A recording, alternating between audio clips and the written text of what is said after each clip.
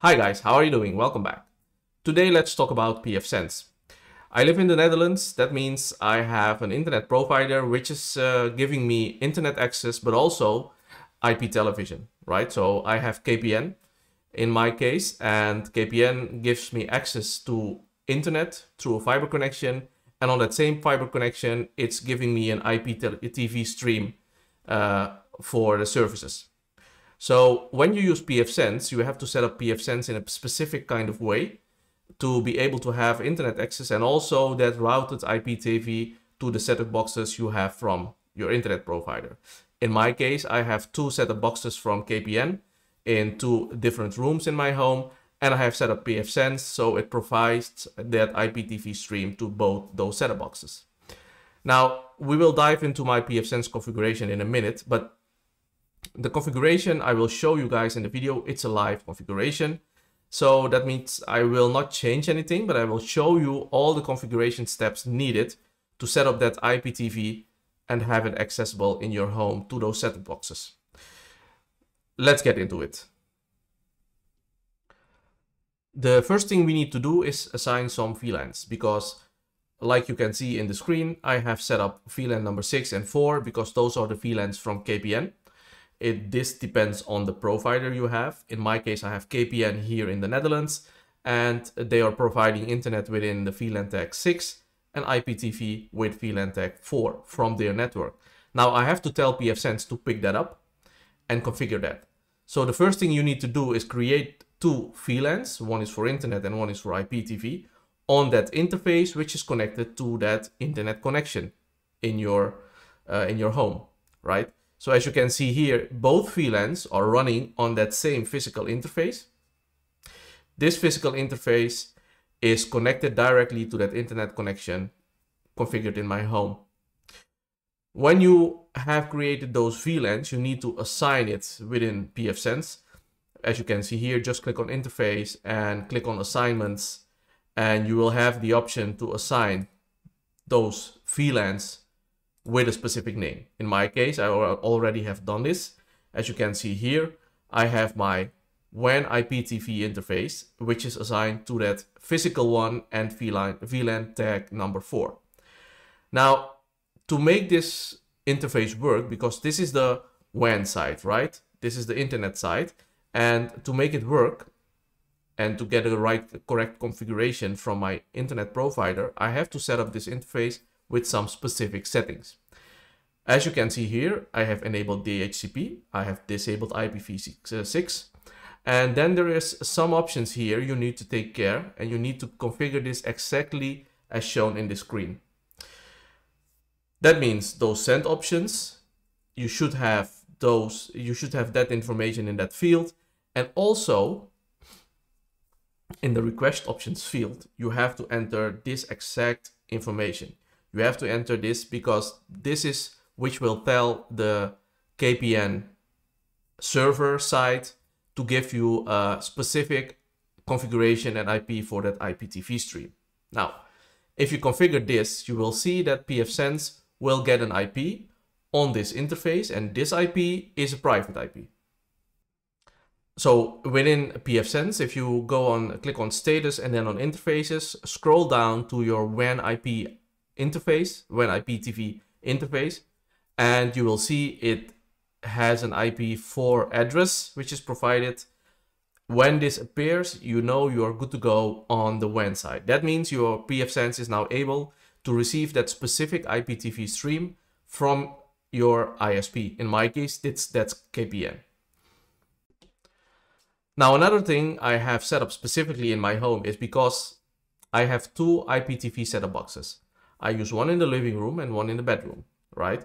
That means I have to have something running within my network and be able to provide that stream to both of the setup boxes if needed be at once.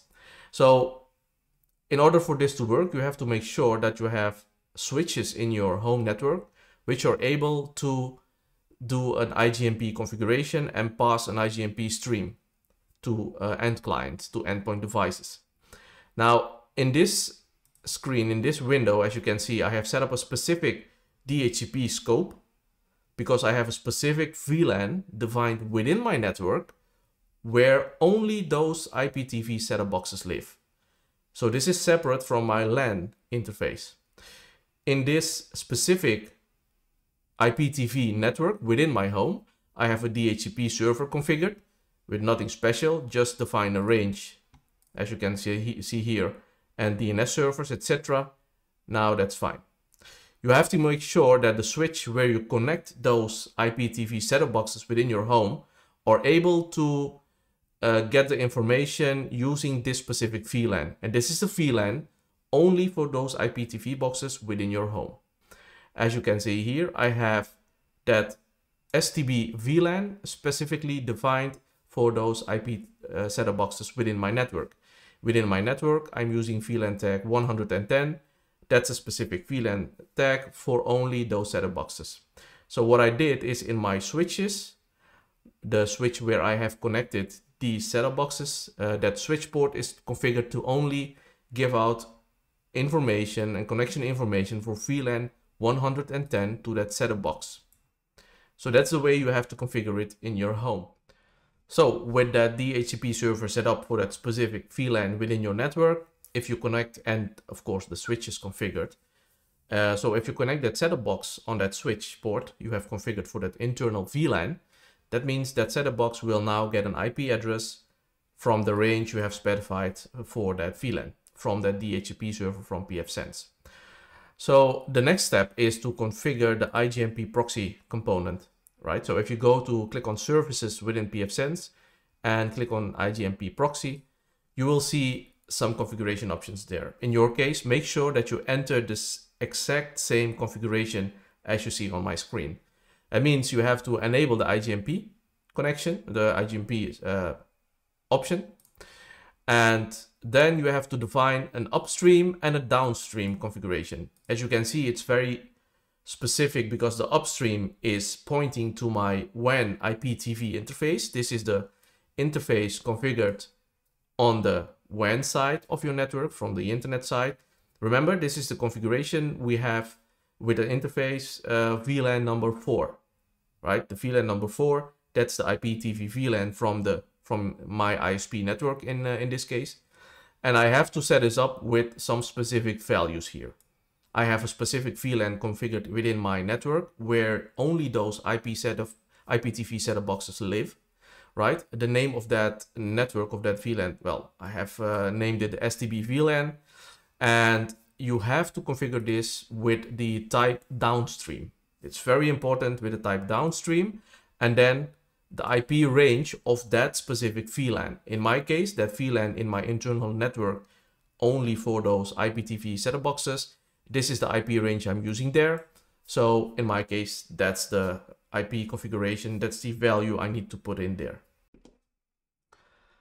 So now it's time to set up some net rules. Normally when you set up pfSense and you didn't change the outbound net mode in pfSense, there will be specific rules set up automatically for you as you add networks to your pfSense. In my case, I have selected the option to manually create net rules because I'm using a lot of different policy-based routing rules. That's for another video. But in my case, the thing that counts is I have chosen the option to create manual outbound net rules. Now, and because of that, I need to create some additional rules and guide the traffic from those IPTV setup boxes in my home to the specific network on the internet side, on the provider side. As you can see here, I have created the first rule, which is routing that specific network, that specific internal IPTV network I have configured. It's routing those requests to that WAN IPTV interface.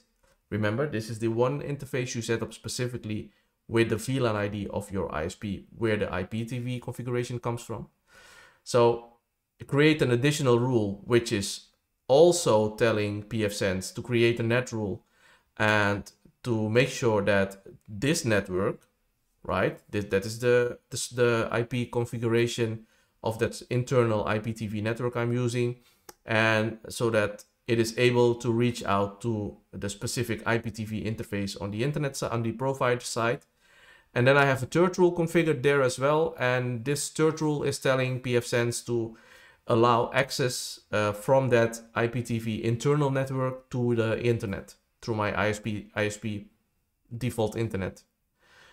So make sure that you have these 3 specific rules configured in the same order as you can see here, in order to have those IPTV set-top boxes be able to reach out to the IPTV network on your ISP side, as well as the internet, to get the configuration and be able to show you the streams. Make sure that you check the VLAN numbers in your specific case for your specific ISP. In my case, this is KPN, and I have a fiber to the home subscription with them. They are providing me internet and IPTV on that same fiber connection. So the next step would be to go to the firewall rules. Now, before we go to the firewall rules, I will set up some aliases, because an alias within pfSense makes it simpler to set up firewall rule configuration. So if you go to aliases, make sure you have 2 specific aliases configured. I have highlighted these in my screen. You will see them. The first one, that's the multicast network. That's the multicast KPN network, which is providing that IGMP stream. And additionally, there is another one where you have to specify different IP ranges. Remember, this will change. This will be different depending on your internet provider and their network configuration. In my case, I have set up 2 specific aliases, and these aliases, I will use them in creating my firewall rules. Now it's time to create some firewall rules.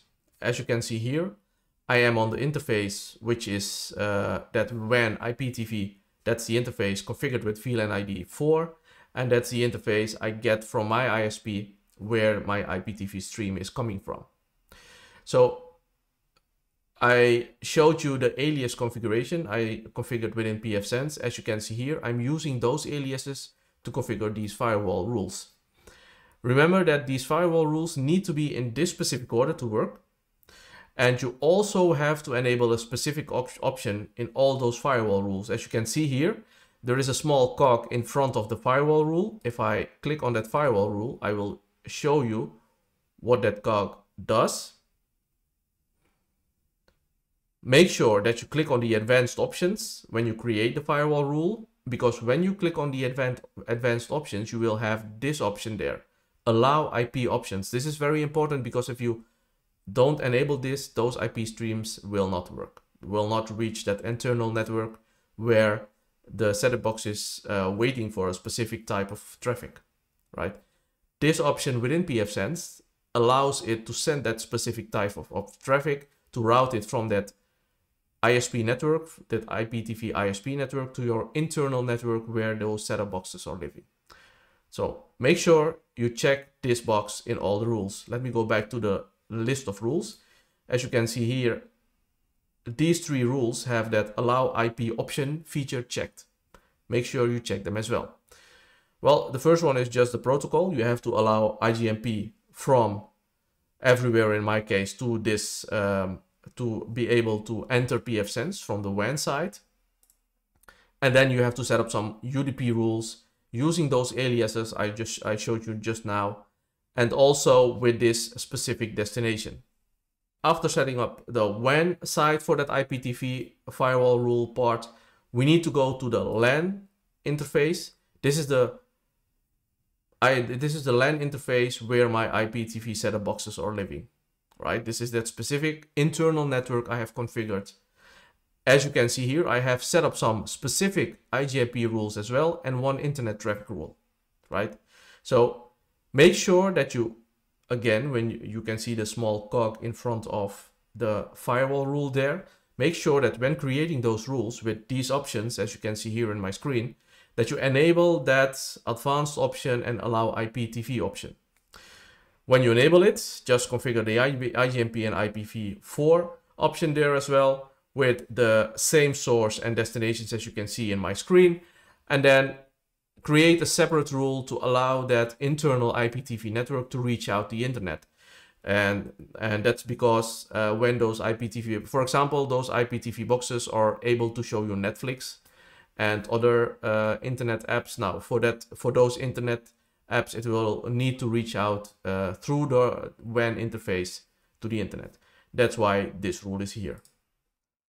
Just to make sure, there are several parts to get right here and set up that configuration and have that routed IPTV with your own pfSense router to those IPTV setup boxes in your home, in your internal network. It can be a challenge, a little bit of a challenge. Of course, when you have questions, reach out to me. Just reach out with a comment or send me an email, and I will try to help you and get you moving forward. As always, thanks again for watching, and see you next time.